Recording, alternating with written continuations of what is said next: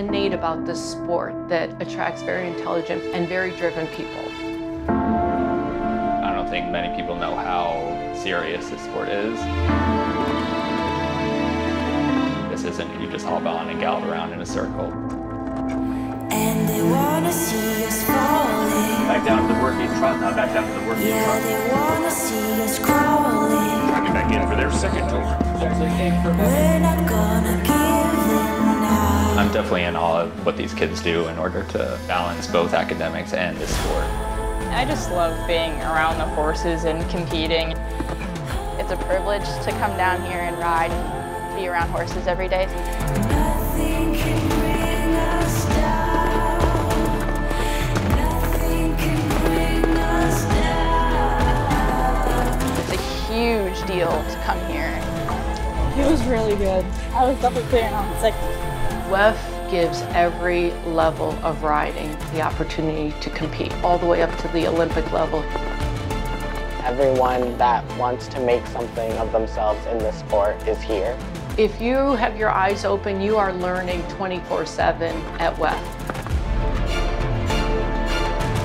Show up that day and it's really not only in the hands of yourself, but in the hands of your horse as well. You're working as a team and you never know what could happen. I think horseback riders are tough. They have a lot of mental strength. When you fall off, get back on. It's not just your 2 minutes in the show ring, it's everything that's going on, you know, behind the scenes and outside of the show ring.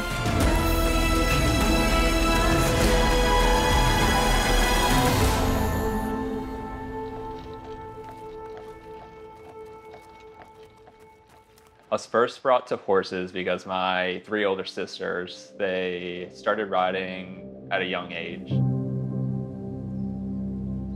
Even since before I could sit on a horse myself, I was sitting on the pommel of my mom's saddle riding. There wasn't really a time where I started. I basically was born doing it. We would drive past the paddocks every day and I'd ask my mom if I could ride a pony. I just loved horses since the minute I was born, basically. Something just drew me to them, and I just loved everything horse. My aunt and uncle are professionals, and my grandma was also involved in the sport. When I was 2 months old, I got put on our little retiree pony, and I just loved being around the barn ever since. When I saw my sisters going to the shows and competing against one another and seeing who would beat one another, I think that really is what drove me to go into the sport, because I wanted to one day beat my sisters. Some family competition never hurts. I'm really proud of winning the NALO Junior Jumper Final last year with my horse Colin. I think my biggest riding accomplishment would have to be winning the 2020 EMO USHA Jumping Seat Medal Final East Coast. I was ecstatic. I couldn't even believe it, and I was so grateful for that day. When I was a junior rider, I really looked up to all these previous winners of the equitation finals, and I think it really just paid off at the end for me to be able to be one of those winners. Definitely my biggest accomplishment this far is winning USET finals last year. That was just, you know, the culmination of so many years. You know, it's a really big final and a big accomplishment so far. That's probably, you know, the one I'm most proud of.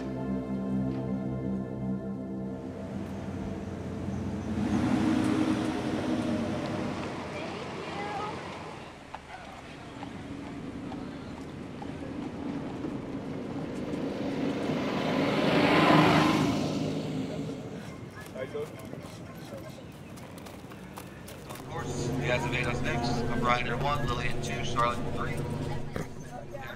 All right, so Connie's standing up here to go next. Holly Hills 1, 2, they're back 3, 4, 5, Santa 6.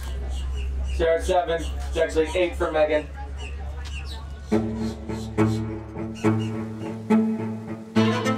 I would say the Winter Equestrian Festival is definitely one of the most competitive winter circuits in not only America, but the world. WEF is a huge deal to anybody's schedule. You get to really educate yourself on the sport.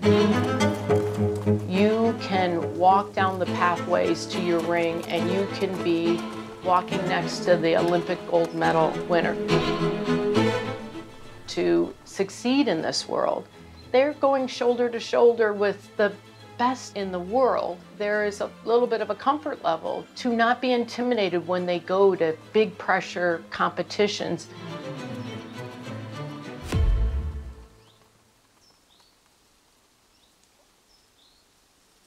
It's not just like a hobby you're going and doing for fun and then going to the beach the second half of your day or something like that. Diamonds in my teeth, I got a lot of shine.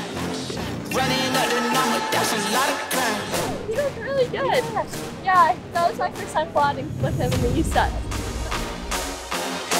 Smoky in the air, that's a lot of prime.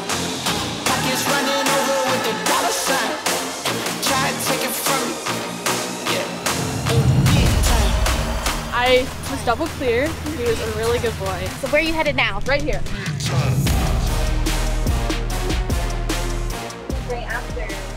Right after circuit, yeah, because I have school like literally the next day, so I've been gone for 3 months, so I try to get home as quickly as I can.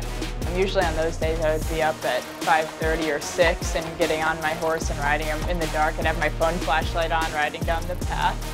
I often bring my laptop to the barn, so in between either lessons or around if I'm running to the ring, I try and find time just to like stop and study at the table. I would do my course, wait through the flat phase, walk the course for the other class, show that course. School goes to 12:45. And then there's normally a 4-hour break, so I would go flat my other horses, eat some lunch, show again. Sometimes coming down here can increase the stress level a little with school. It's a lot going on at once. And then more riding, and I'll go to the barn, and then I will go to my night class. And then I'd probably go back home, shower, watch some classes, do my work, eat some dinner, and go to bed early. No.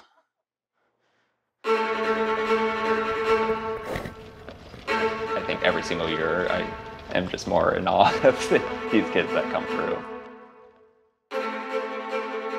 I decided that way before I went to college that I wanted to be professional, but I always thought in the back of my mind that I just need to have a backup plan just in case.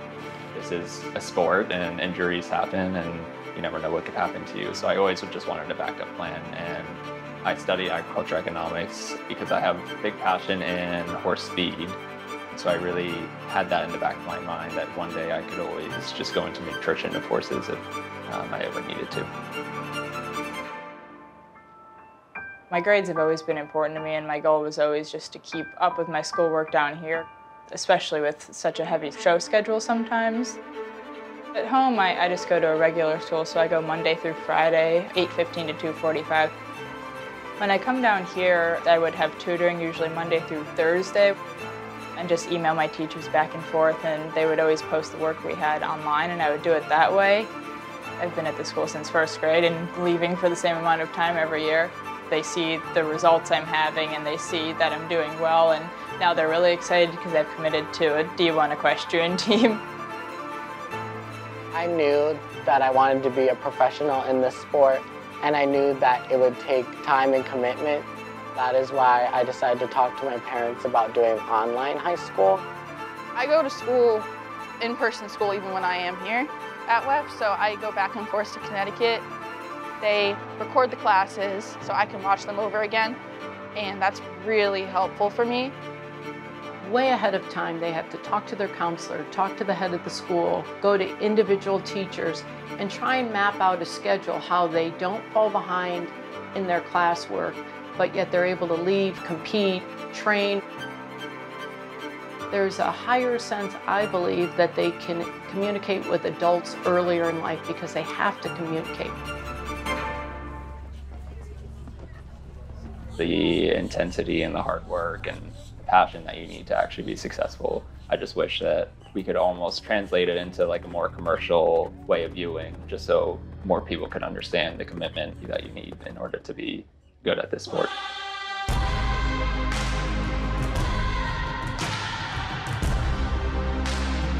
I keep coming back because I just love the horses, spending time in the barn, every time improving on something I might have done wrong or didn't do my best.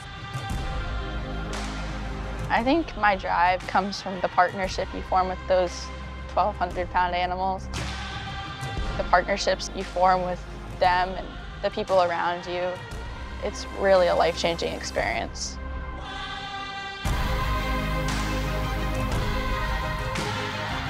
I think a lot of teachers, parents might think that equestrian is pulling them from their education, but the kids that I've dealt with that succeed at this are very successful at school and driven at school and whatever they do. There's something about equestrian sport that really makes a child learn how to dig deep and be strong in all aspects of their life.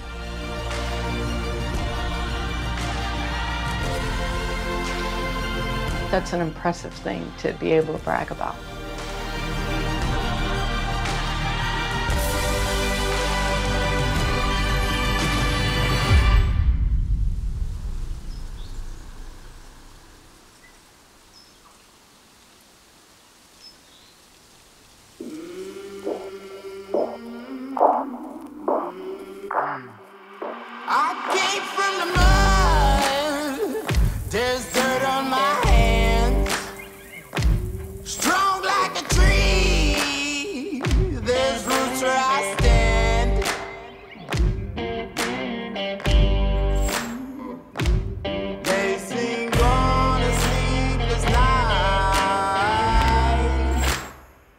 Catch me howling at the moon.